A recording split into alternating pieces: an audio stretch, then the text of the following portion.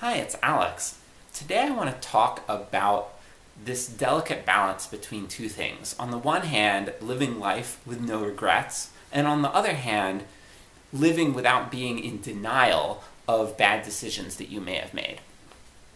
There's this concept in psychology of a type of bias that a lot of people can exhibit. It seems to be a pretty universal thing.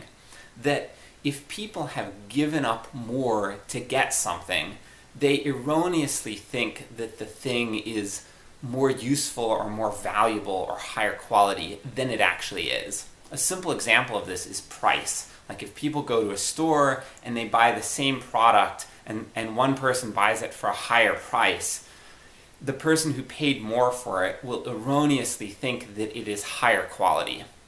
And companies can game this. They can take products and like the same product, package it in a fancier way, sell it for a higher price, and get away with selling a lower quality product. I run ratetea.com, a tea rating website, and I've tried hundreds of teas and reviewed them, and I see companies doing this all the time. It's a very common thing in business. This same phenomenon, though, can play out on a broader or deeper scale, like with bigger projects, and things other than money. Like another example of this is hazing rituals.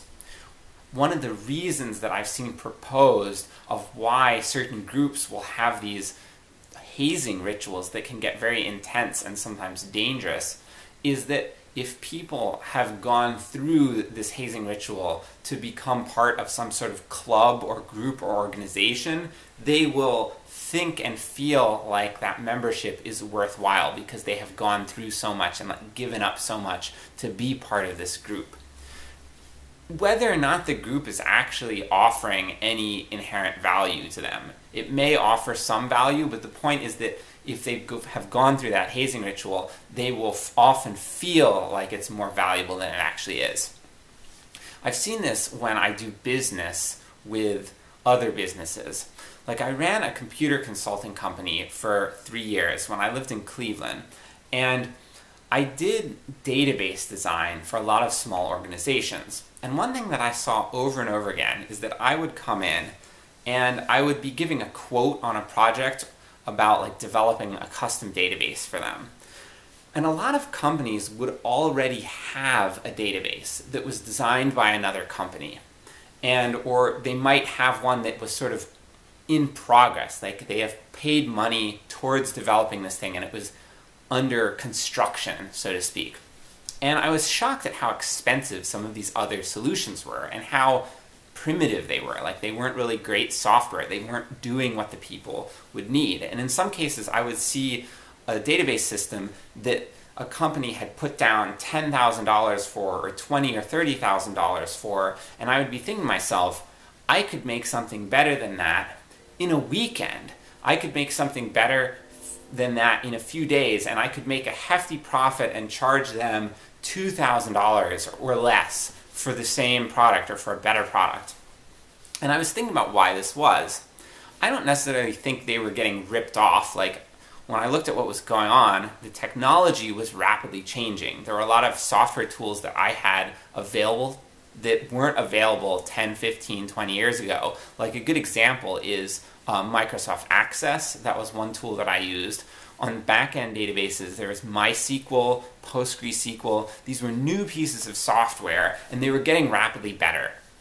And there were these existing companies that were based off older technology, and they had a business model, they had people who knew how to use these older technologies, they were doing the best they could. And in many cases, that meant creating a piece of software that might do certain things and cost $20,000 or $30,000 to develop. And I was coming in with this new technology and kind of undercutting that.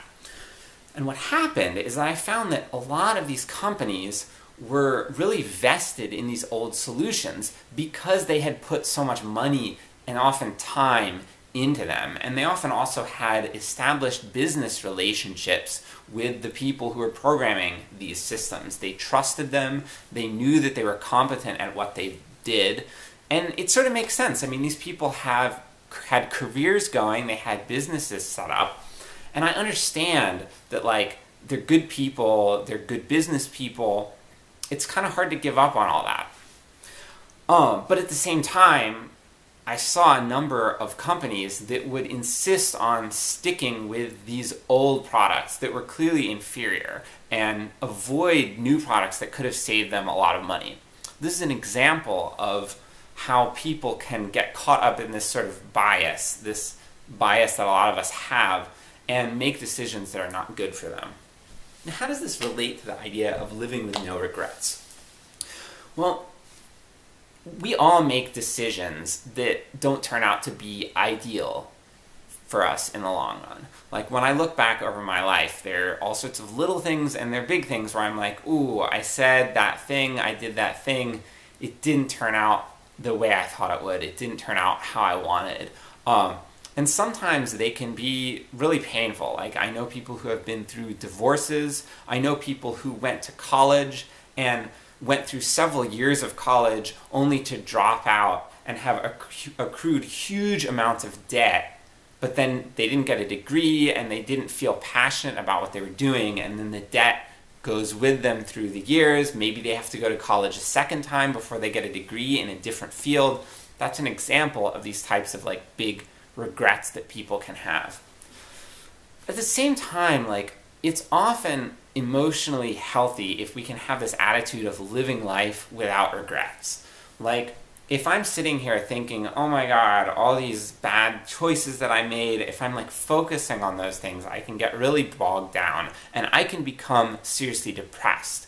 I've struggled with pretty serious depression myself, and focusing on the negative, it doesn't just put you in a gloomy mood, it can lead to mental illness in some people. So this idea of like living life without regrets, focusing on the positive thing and focusing on the positives that we've taken from things, can be really empowering and supportive.